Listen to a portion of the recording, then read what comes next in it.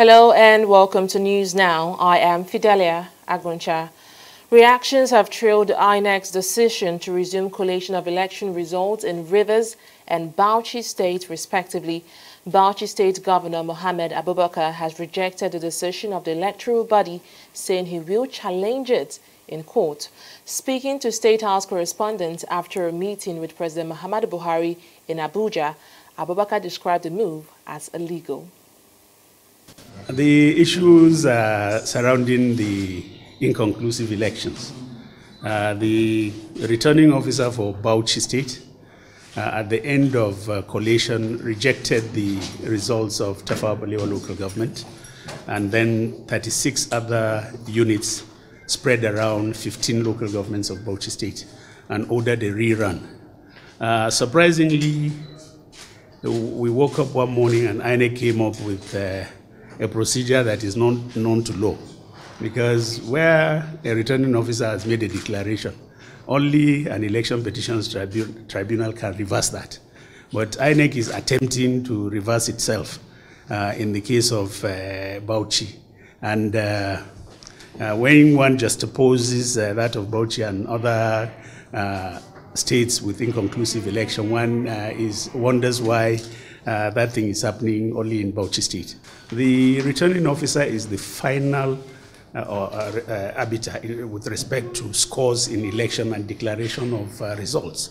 And where he makes a declaration, no power can reverse that declaration but a duly constituted court of the land. I am pursuing the legal angle, and I briefed him and he emphasized on that legal angle, that is the best approach. Also reacting to this decision of the electoral body is the All Progressives Congress APC.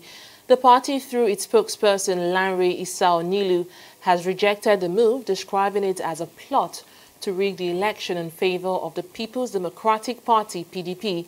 INEC had declared the governorship elections in Bauchi, Benue, Kano, Sokoto, Adamawa and Plateau State inconclusive, fixing March 23rd for supplementary elections. It had also suspended the collation of results in Rivers State due to violence, but over the weekend, the electoral body made a U-turn, saying it would continue the collation of results in Bauchi State instead of conducting a fresh election.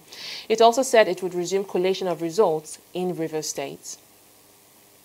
Meanwhile, the presidency says it would not manipulate the Independent National Electoral Commission, INEC, to favor the APC in the supplementary elections to be conducted in 5 states.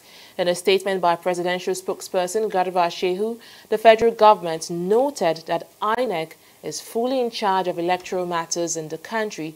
The statement added that the presidency would neither interfere with the process nor change results in favor of the ruling APC. Shehu also warned political leaders to desist from making inflammatory statements capable of inciting violence ahead of the supplementary elections. Well, Chairman of the Nigeria Governors Forum and Zamfara State Governor Abdulaziz Yari is insisting that direct primaries is the best way to select a flag bearer for elections in any political party. Well, this is despite the scandal that rocked the Zamfara chapter of the All Progressives Congress ahead of the 2019 elections. The party had been disqualified for not conducting valid primary elections and was reinstated just 48 hours to the polls. Yari, speaking to State House correspondents in Abuja, says it was just a mere misunderstanding that was not properly managed. Conducting the direct primaries, I have said it that I choose, if my colleagues can accept the direct primary, the most simplest primaries that can lead to the involvement of each and every member of the party. In my own state, in my own case, we have only 7 people contesting or 8. So therefore, if I can manage outside my state 18, so in my state I think I can manage 10 or 9 or whichever number, because I'm on ground since 1999 to date on this system. So, and I know how it works from the party system, party secretary, party chairman, House of Representatives, and the governor 2 times. So I think if I can use the good office and the good experience, I can be able to manage what is going to happen in APC. But unfortunately, there are so many misunderstandings between down there and down here where we are. In Abuja, in the party, everyone is thinking otherwise, and so forth and so forth. But in the end, we concluded, we ended in the court, and court has given the verdict and complied by the INEC, though it's a kind of late hours, but at least whatever you're going to do, you have to be with your grassroots people. If you are with them, definitely everything will work on well. Well, another building has collapsed in Lagos Island during the ongoing demolition in the area.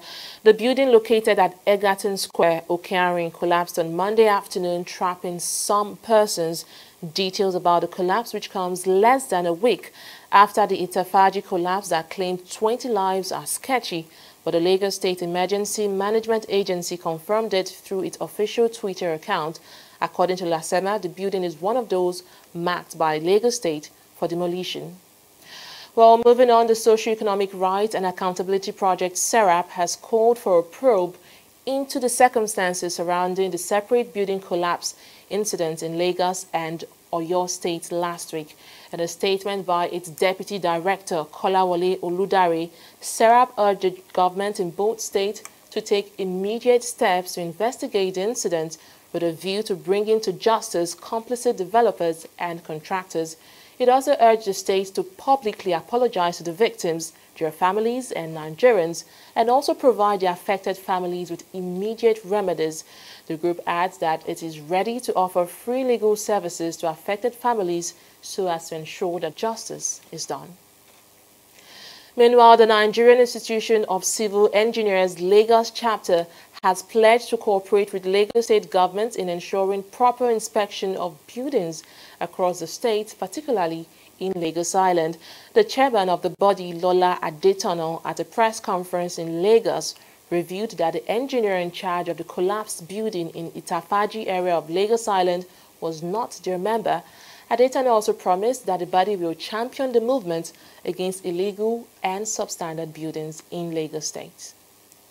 We have all areas where we can help ourselves to get better. The government has done their part, really. The institutions are all there. We're looking into the possibility of ensuring that no collapse again.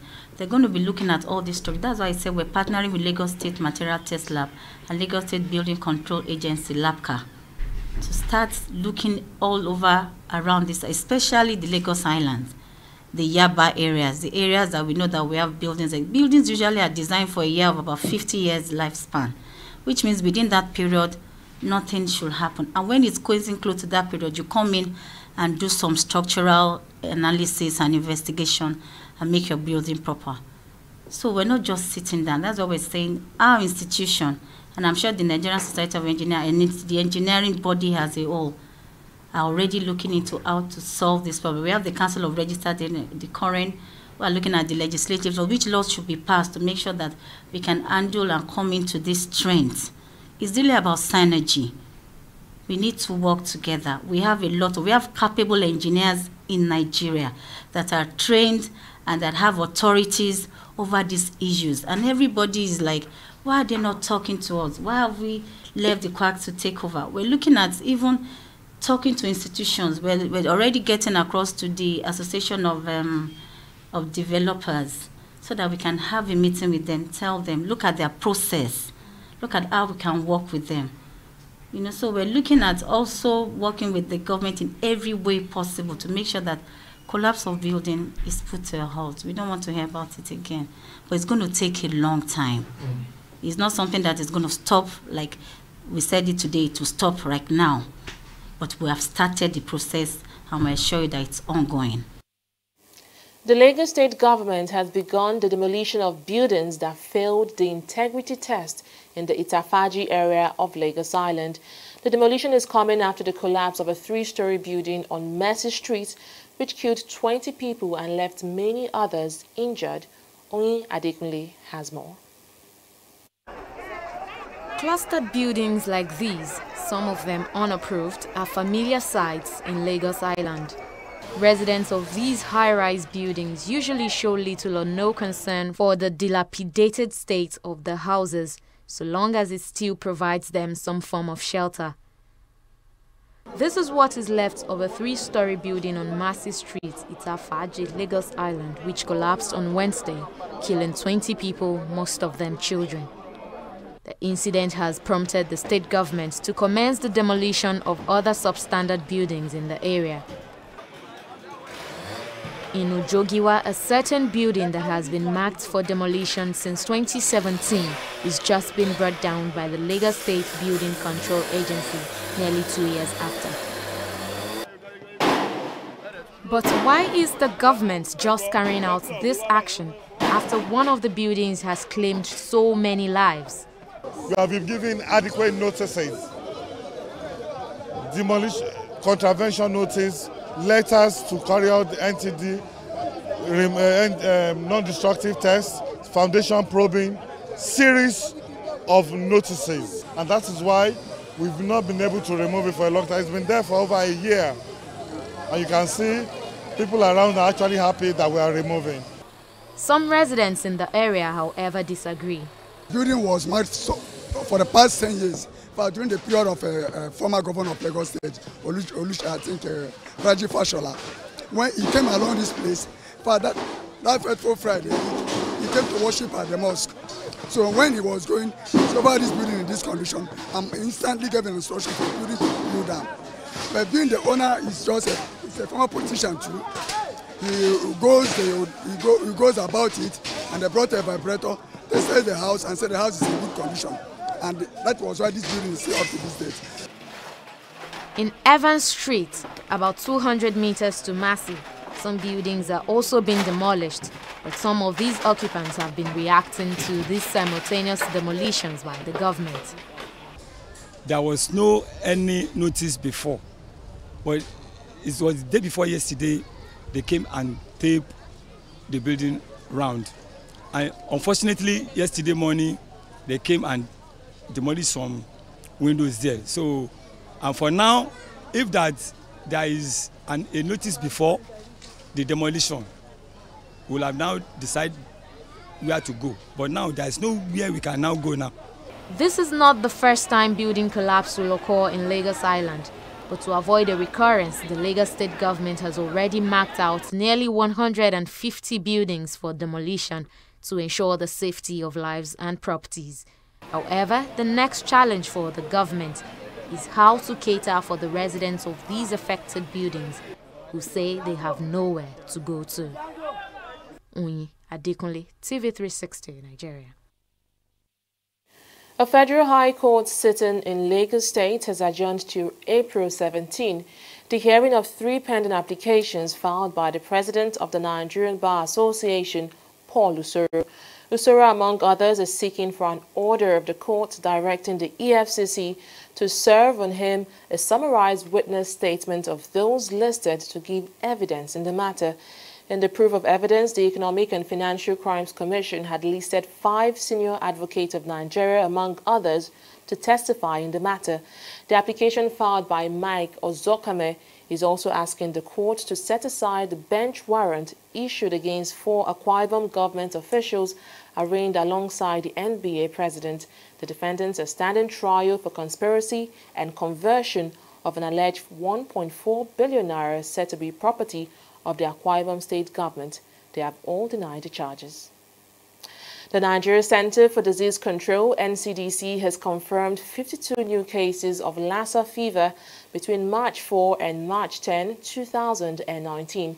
In its weekly report, the NCDC stated that a total of 1,752 suspected cases had been reported across 21 states, including the FCT, as of March 10. The latest cases were reported from 8 states, which include Edo, Ondo, Ebonyi, Bauchi, Nasarawa, Plateau, Taraba, and Delta. Also, 11 deaths were reported for the same week in Edo, Ondo, Ebonyi, and Nasarawa State, bringing the death toll of the disease since the outbreak began this year to 110.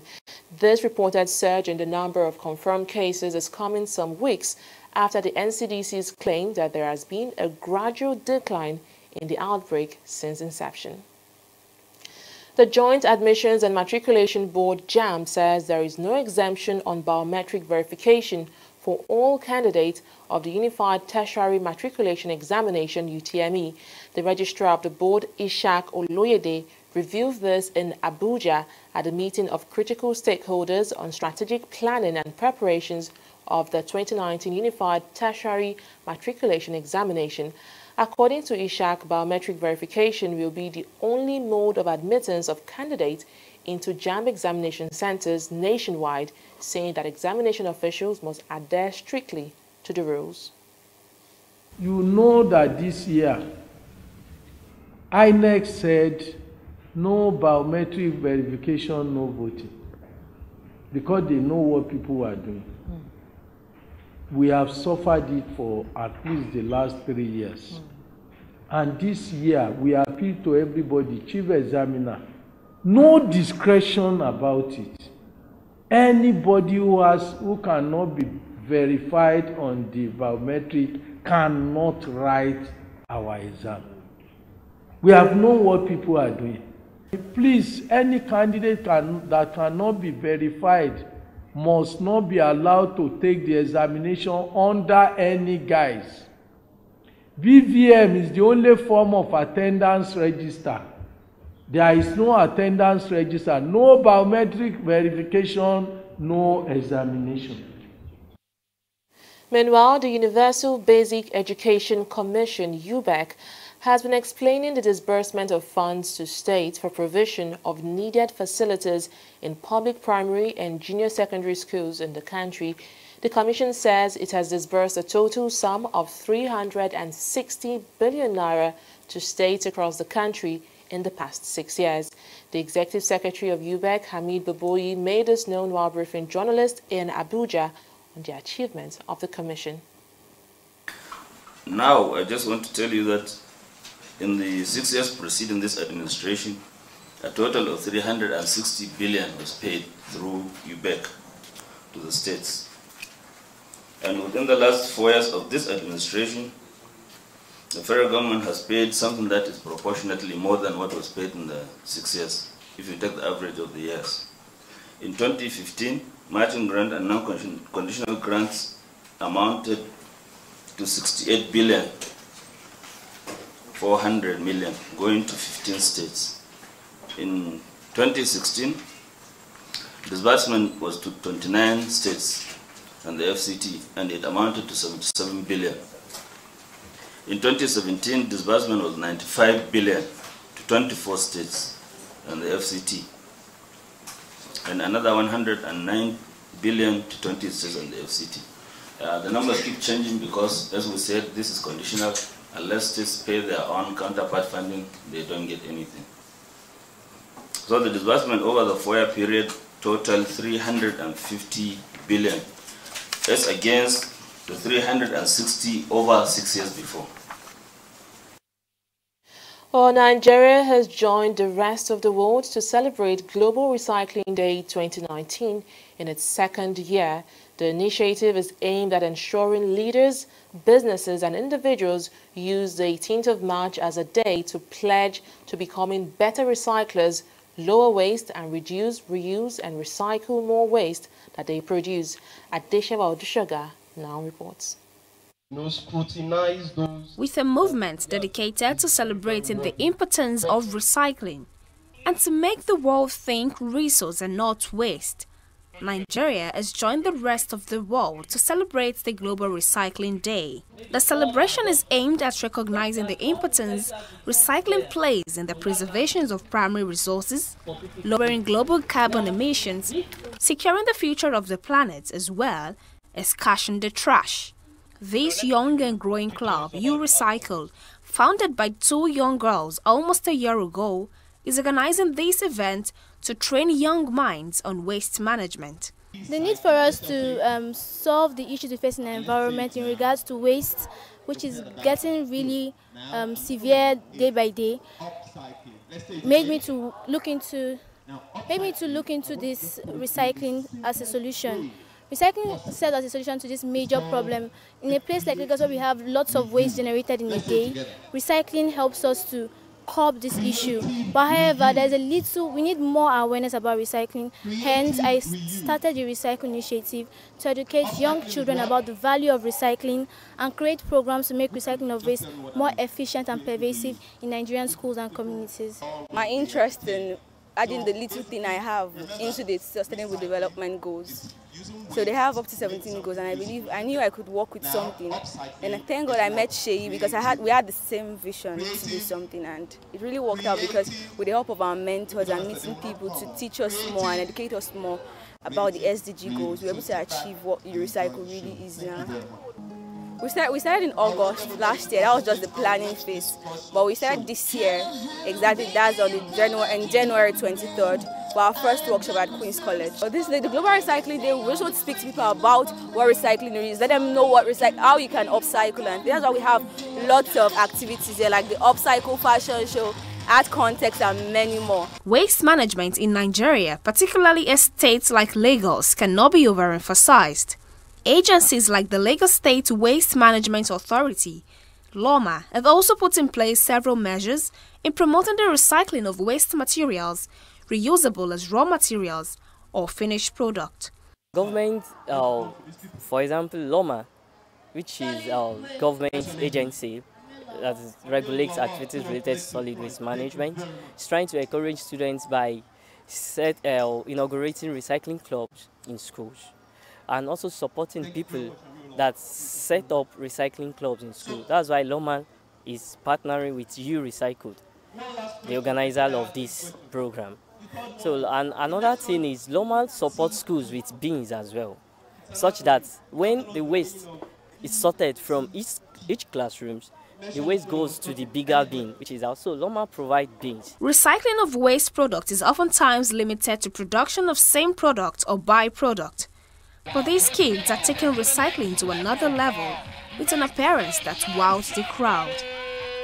Polythene bags, plastic bottles and plastic straws are recycled to make runway gowns, neck pieces and even earrings.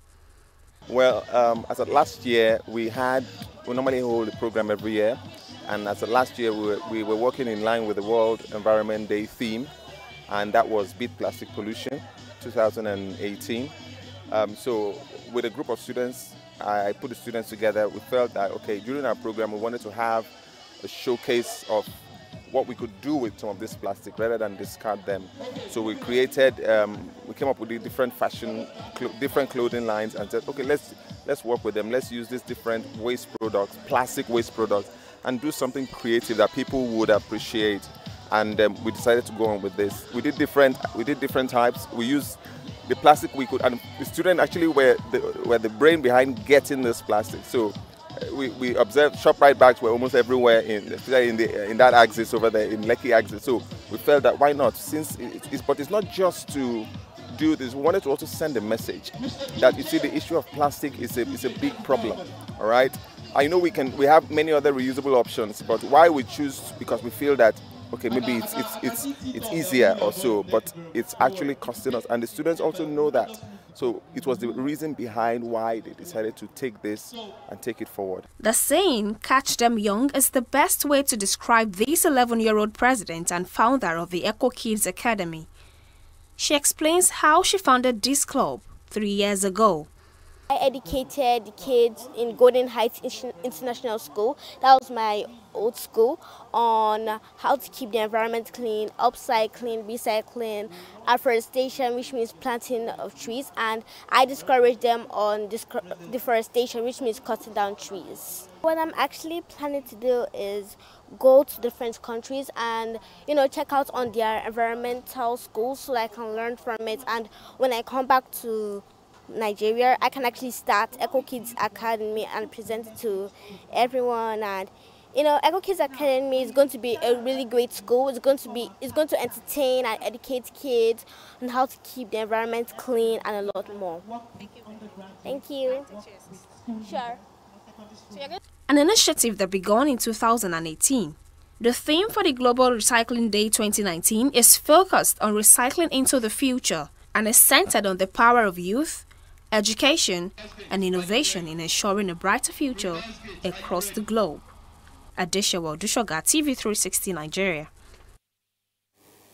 Well, news now will continue in just a moment. We'll bring you news from the world of business. Stay tuned.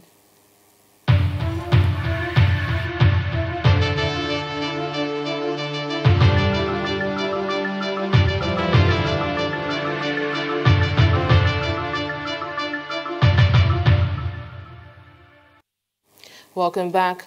Well, let's now talk business with Oyin Adekunle, who is standing by with details. Hello, Oyin. Hi, Fidelia. What do you have for us today? More reactions have continued to trail the decision of the Central Bank of Nigeria to ban forex to importers of textile and other clothing materials. In a chat with TV360, the Group General Manager of HIC Enterprise speaks on some of the challenges faced by textile producers in the country and how the ban can affect the industry. The input that the smugglers that are bringing in textile, they are bringing it in because the cost of production over there are cheaper. Not only because it's cheaper, the cost is so minimal, unlike here. You pay, look at the cost at the port now. For you to bring in raw materials to the country, it's air.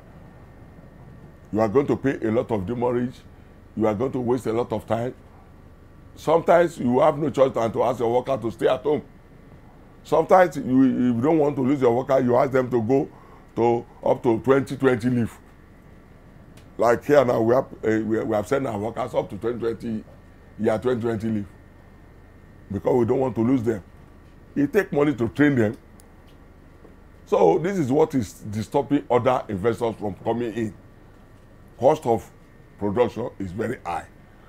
What will government do? This government has tried, but unfortunately what we experience, the textile, they've given textile $3.85. They say plus, they say and manufacturing industry. But we don't understand where we are going now because the manufacturing industry that they put, none of the franchisers are ready to even obey. Well, we'll now bring you up to date with stock market report right after this.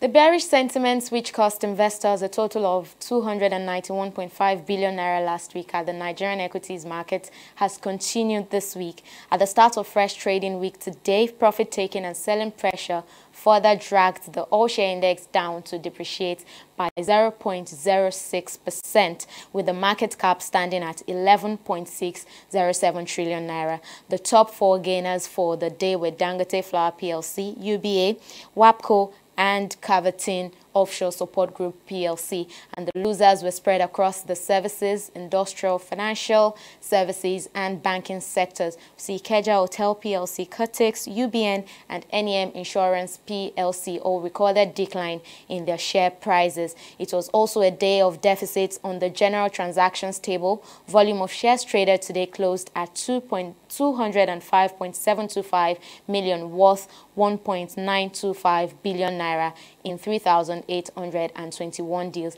This value translates to over 2 billion naira decline when compared to the 3.32 billion naira which we saw at the last trading session on Friday. On the global level, we see that London markets clung to their modest gains, up today by 0.98%. And also for the Dow, it's 0.05% up, although we see that damages caused by struggling stocks of Boeing is actually far from over. Investors continue to exercise doubts, even as reports say federal prosecutors and transportation department officials are probing the development of Boeing 737 MAX jetliners. That's all we can see for Dow Jones. Also for Nikkei, Apple's increasing mainland Chinese and Hong Kong-based suppliers did it for Nikkei stocks today, causing the share average to rise by 0.62%. That's all on Stock Market Review today. It's back to you, Fidelia. Well, thank you so much, Oyinkon, for that beautiful review of the stock market. Well, to the foreign scene, a cyclone that ripped across Mozambique and Zimbabwe has killed at least 162 people, with scores more missing. Cyclone Ida tore into the center of Mozambique on Thursday night before barreling onto neighboring Zimbabwe, bringing flash floods and ferocious winds and washing away roads and houses. Authorities say 90% of the city of some 530,000 people and its surrounding area had been damaged or destroyed. At least 150 more are missing in Zimbabwe, many of them believed to be government workers whose housing complex was engulfed by floods. The Nigeria Football Federation, NFF, has confirmed 4 p.m. kickoff for all 3 matches coming up at Stephen Keshi International Stadium, Asaba, in the build-up to the international break. 2 of the upcoming matches will involve the senior national team, Super Eagles, while the third will be for the under-23 Olympic Eagles. A statement by NFF's media department affirmed that the Eagles will play Seychelles this Friday in their last match of the 2019 Africa Cup of Nations qualifiers, before again lining out at same venue on Tuesday against Egypt in an international friendly, both starting at 4 p.m. Also at same venue and time, 24 hours before the Nigeria-Egypt friendly, the Olympic Eagles will do battle against Libya in the reverse fixture of their 2019 Africa Under-23 Cup of Nations qualifier, the first leg of which will hold this Wednesday in Baghdad, Tunisia. Well, that's it on News Now. Thank you so much for watching. I am Fidelia Aguncha. Bye for now.